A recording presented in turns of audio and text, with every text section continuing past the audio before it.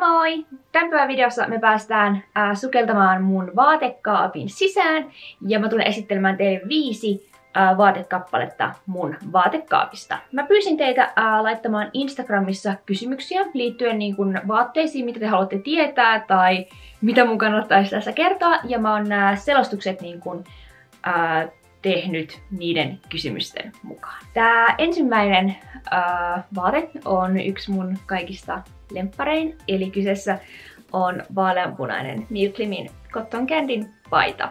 Mä olen ostanut tämän käytettynä muistaakseni viime vuonna, ja tää on alun perin about vuodelta 2014. Tää paita on siis nyt about semmosen kohta 5 vuotta vanha, mutta tää on edelleen todella hyvässä kunnossa. Tää printti ei oo kärsinyt ollenkaan, vaikka tää on käynyt monta kertaa pesussa.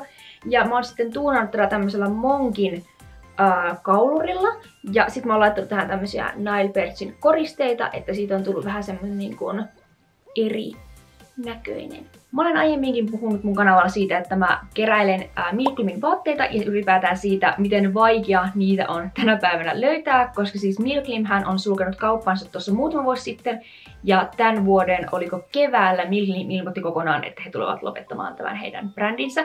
Eli Milklimin vaatteet on sellaisia, mitä todella paljon erityisesti edustajat metsästävät, ja siitä syystä niitä on todella vaikea löytää, koska aina kun johonkin ilmestyy myyntiin sellainen, niin se on muutamassa minuutissa kokonaan myyty. Tuo Milklimin Cotton Candy paita on ehkä sellainen paita, joka kaikista eniten kuvastaa mun estetiikkaa, ja siitä syystä se on mulle yksi rakkaimmista vaatteista. Tää seuraava vaate on sellainen, millä on kaikista eniten tunnearvoa mulle, ja kyseessä on siis JapanLAn ja Little Twin Starin collaboration takki vuodelta 2015. Tätä takkia myytiin tosiaan alun perin JapanLAn verkkosivuilla, mutta mä en silloin syystä tai toisesta ostanut sitä, ja kun nämä myytiin loppuun, niin mä olen katumaan sitä, ja mä metsästin todella monen vuoden ajan ennen kuin mä onnistuin löytämään tämän käytettynä. Ja tää taitaa olla kaikista kallein vaate, yksittäinen vaate, jonka mä omistan. Monen vuoden metsästyksen jälkeen mä onnistuin löytämään tämän käytettynä eBaystä, ja mä muistaakseni maksoin tästä posteineen ja tulleineen reilun 200 €, joka on siis aivan järkyttävä summa rahaa vaatteesta. Mutta jos mä olisin ostanut sen uutena, niin se olisi ollut about saman verran. Ja vaikka mä oon tämän takin toinen omistaja, niin tää on edelleen todella hyvässä kunnossa. Tähän on kirjailtu nämä Little Twin Star-hahmot. Tästä toisesta hihasta löytyy Lala ja toisesta puolestaan Kiki. Ja sitten täällä takaa on tämmönen aivan ihana kirjailtu Little Twin Stars -kaksikko. Tää takki on oikein semmonen, että mä haluan, että mut haudataan tämän kanssa, koska niin kun tällä on mulle kaikista eniten tunnearvoa, ja mä oon todella yllättynyt, miten hyvässä kunnossa tää on, vaikka tää on niin kuin kans kohta sen 5 vuotta vanha. Tosi moni teidän kysymys käsitteli sitä, että saako Suomesta halpoja kavaivaatteita, ja mä oon puhunut siitä aikaisemminkin mun kanavalla, että Suomessa on todella vaikea löytää tommosia J-brändien vaatteita. JapanLA kyllä kantaa pientä kokoelmaa tämmösiä niin kuin kawaii-tyylisiä vaatteilta. Heitä löytyy muun muassa Lislisaa ja ACDC-räkiä. He ovat siis Helsingissä Foorumin kauppakeskuksessa sijaitseva tämmöinen pieni kawaii-kauppa.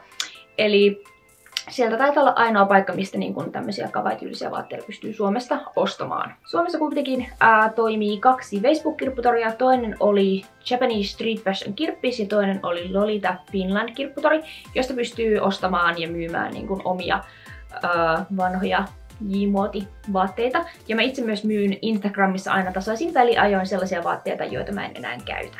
Tää kolmas asu on semmonen, mitä mä olen käyttänyt aivan valtavasti tänä vuonna, eli olette todennäköisesti nähneet tämän mulla koneissa tai joillakin videoilla. Ja kyseessä on siis mun Kawaii Internationalin kisa-asu. Mun asukokonaisuuden teema oli unenomaisuus, semmonen dreamy aesthetic, ja siksi mä valitsin tähän tällaisen niin kuin DreamyBowsin teepaidan, jossa on Haruka Kurebasin suunnittelemat tämmöiset söpöt eläinhahmot. Ja mä sanoinkin, että nämä muistuttaa mua sellaisista unikavereista, pehmoeläimistä, josta syystä mä valitsin tämän teepaidan. Ja sitten tästä löytyy Cherry Popin tällainen liila neuletakki, mistä löytyy tämmöisiä pilviä ja sateenkaaria. Ja mä tykkään aivan hirveästi, koska tämän kirahvin, tämä mintun värinen harja, sopii täydellisesti tähän minttuun tässä sateenkaaressa.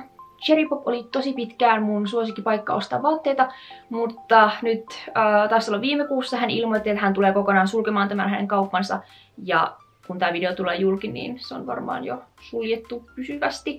Ja mua harmittaa niin paljon, koska mä olisin halunnut niin kuin ostaa tämän neuleen myös niin kuin vaaleanpunaisena. Ai niin, ja tästä löytyy tämmönen pinssi. Tää on siis semmoiselta suomalaiselta artistilta kuin Elon Taival. Tässä lukee niinku Soft Pastel Gay. Ja tästä löytyy kans minttua sävyä ja liilaa, jotka sopii tähän täydellisesti. Ja tää pinssi niinku oikeesti, tää kuvastaa mun niinku koko elämää. Neljäntenä multa löytyy Milklimin Good Night Dress, joka on ensimmäinen mekko, minkä mä olen itse asiassa koskaan omistanut. Ja tän mä olen myös ostanut käytettynä muistaakseni Depopista. Ja mä taidan olla tän mekon 3. omistaja. Tämä mekko oli todella pitkään mun unelmalistalla, mutta sitten eräs mun Instagram-seuraaja laittoi mulle yksi aamu linkkiä, että hei, tää yksi tyyppi myy tätä Depopissa, että haluatko käydä ostamassa? Ja sitten mä olin silleen, että mulla on ihan pakko niin kun ostaa se, koska mä olin haaveillut siitä niin kauan. Ja tosiaan tästä löytyy tämmöisiä söpöjä kirjailtuja kuita. En taaskaan tiedä, kuinka hyvin ne näkyy sinne, mutta tästä löytyy tämmöisiä kuita ja tähtiä, ja sitten tässä on tämmönen todella söpö rusetti. Ja tämän lisäksi mä haluaisin omistaa sen Milklimin, onko se Basta Girl mekon vaaleanpunaisena, mutta toistaiseksi tää on ainoa, minkä mä olen onnistunut löytämään. Tää mekko on myös sen about lähes 6 vuotta vanha, joten mä olen yllättynyt, miten hyvässä kunnossa tää edelleen on. Ja niin kuin mä sanoin, mä oon tän mekon 3. omistaja, mutta tässä silti ei näy juuri ollenkaan niin kuin käytön merkkejä. Tää 5. vaate on sellainen, millä on myös todella paljon tunnearvoa mulle, eli kyseessä on ensimmäinen Milklimin vaate, jonka mä olen koskaan omistanut ja koskaan onnistunut löytämään, ja kyseessä on siis Milklimin vaaleansininen baseball-takki. Mä ostin tämän muistaakseni Depopista muutamisen vuosia sitten. Mä olin niin onnellinen, kun mä onnistuin löytämään tämän. Ja mä muistan, että mä säästin todella pitkään, että mä sain niin kun maksettua tämän, koska tää taisi olla lähemmäs 150. Ja tästä löytyy tosiaan tämmönen söpö kirjailtu Milklimin sateenkaarilogo. Ja sitten täällä hupussa on vielä erikseen niin kun Milklimin logo.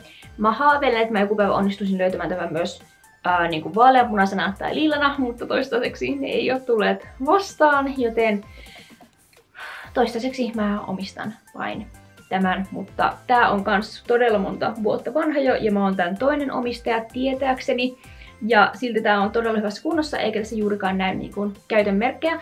Tää poikkeaa mun muista vaatteista sillä lailla, että tää on todella paljon painavampi niin kuin materiaalilta. Tää näyttää tämmöiselle pehmeälle ja niin kuin söpölle, mutta oikeasti tää painaa aivan järkyttävästi. Tää kangas täällä on tämmöstä venyvää, ja sitten tää on tämmöstä niin kuin todella pehmeää. Mä en ole koskaan käynyt mitään tekstiilialaa tai erikoistunut näihin, niin mä en osaa selittää kunnolla, mutta tää tuntuu todella pehmeältä.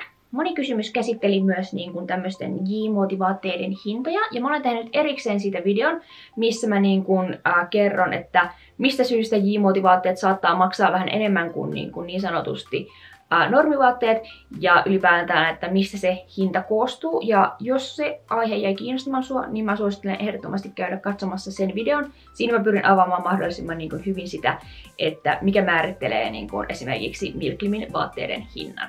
Jos sä seuraat mua Instagramissa, niin sä ehkä tiedätkin tästä jo, mutta mä tahdon kuitenkin ilmoittaa siitä, että mä olen erään mun ystävän kanssa perustanut tämmöisen suomalaisen japanlaisen katumuotiin keskittyneen yhteisön nimeltään Yume Club.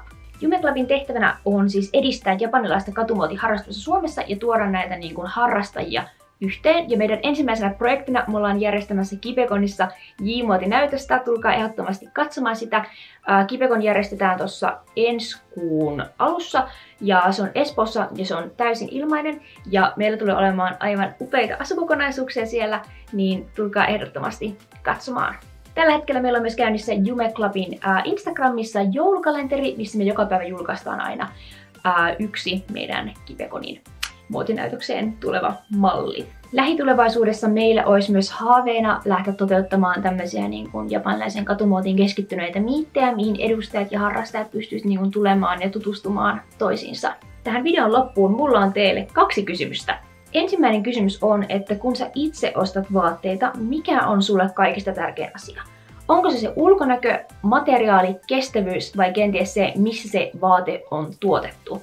Toinen asia, minkä mä tahtoisin kuulla, on se, että jos sä saisitte päättää, minkälaista japanilaisen katumuotiin keskittynyttä toimintaa te tahtoisitte saada Suomeen, pitäisikö olla enemmän miittejä, ehkä työpajoja, ehkä koneihin enemmän tämmöiseen japanilaisen katumuotiin keskittyvään ohjelmaa, siis ihan mitä tahansa. Kertokaa ehdottomasti kommenteissa nimi Milklimin kanssa. Osataan toteuttaa sellaista ohjelmaa, kun suomalaiset japanilaisen katumuodin harrastajat toivoo. Kiitos tosi paljon, että katsoit tämän videon. Toivottavasti sä tykkäsit tästä ja toivottavasti me nähdään myös seuraavalla videolla. Moi moi!